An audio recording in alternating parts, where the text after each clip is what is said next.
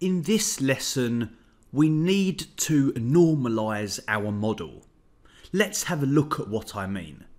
On the Home tab of Power BI, if I click on Transform Data, this will reopen the Power Query Editor so that we can see the three queries we currently have, which is Sales Prep, Country and Products. Now, Sales Prep is our transactional table, otherwise known as the fact table or the data table. This is our large 1.2 million rows of sales over these 4 years. Now, you want to keep these tables as skinny as possible. They're going to be long, especially if you're successful, because we're going to have many sales. But we want as few columns as possible.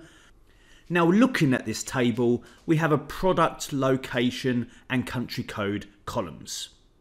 Now, the country code column is not necessary.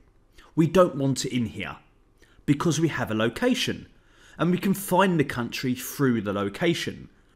The product and the location, we do. However, I would like to use some index numbers there as a reference to the product and location and not the names of them. This will make our fact table fast to interrogate through our DAX formulas and our visualizations. So I want to create a location table. We don't have one at the moment. We have country, we have products, we don't have location. So in the queries pane on the left, I'm going to right mouse click on Sales Prep, and there is an option to reference this table. There is an option for duplicate and an option for reference. Both of them would work, but it would be better to reference this query because duplicate would duplicate all of those transformation steps plus the connection to the source folder that query does. If I reference it, I get another query from that, but only one of them is connected to that source folder. Now with this new one, I'm going to immediately rename it by right mouse clicking again and renaming, and it's going to be called location. And you can see in the formula bar that the source is just a reference to the other query, equal sales prep.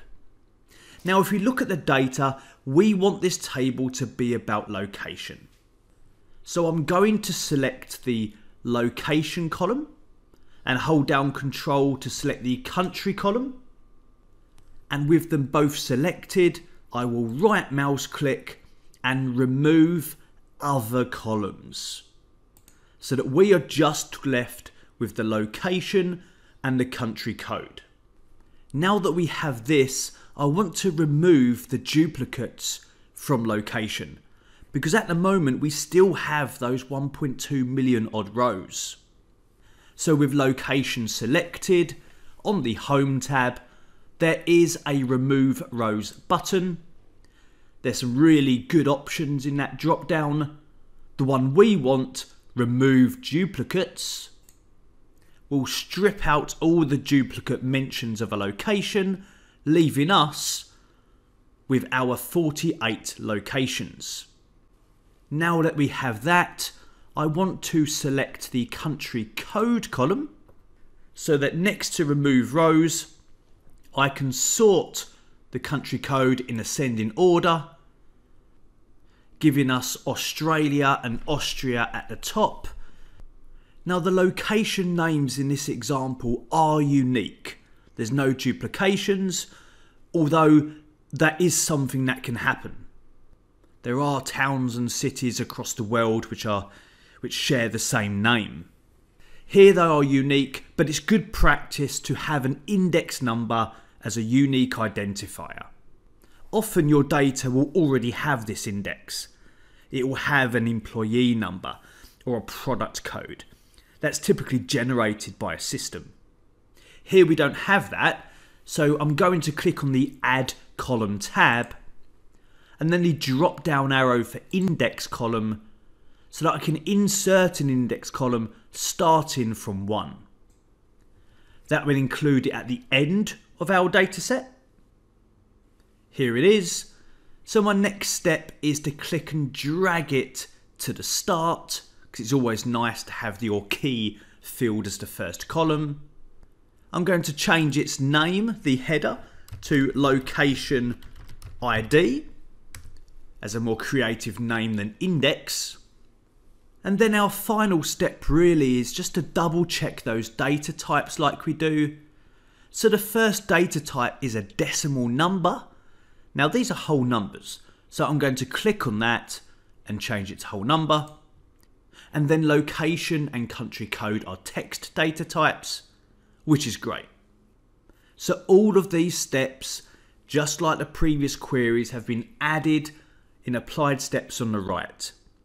So if we ever refresh this data, the data will come in from the files in that folder into sales prep, transformations happen, and then this query is linked to that one so that then this table is generated.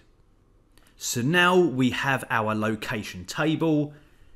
Let's click on home and then close and apply to load it into the Power BI model.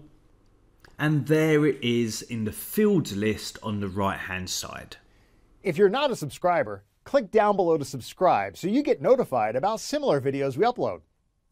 To get 4 free courses in Excel, QuickBooks, Microsoft Project, and Photoshop, click over there. And click over there to see more videos from Simon Says It.